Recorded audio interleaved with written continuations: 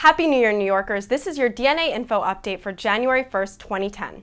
A cold night ahead with temperatures in the 20s, Saturday cold and windy with highs in the 30s, colder still on Sunday with temperatures in the 20s and a chance of snow showers.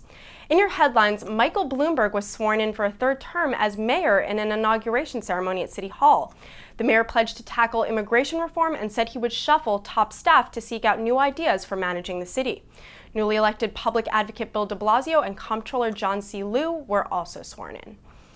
New Yorkers are getting ready for the new year with their 2010 resolutions. Check out what Times Square partygoers are wishing for and tell us your resolutions here at DNAinfo. And Governor David Paterson has had a change of heart.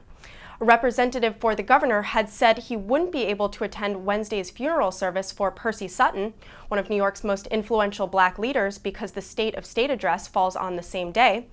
Now DNAinfo has confirmed Paterson has changed his mind and will attend part of the service at Riverside Church before rushing back to Albany. Those are your headlines. Get all your Manhattan local news at DNAinfo.com.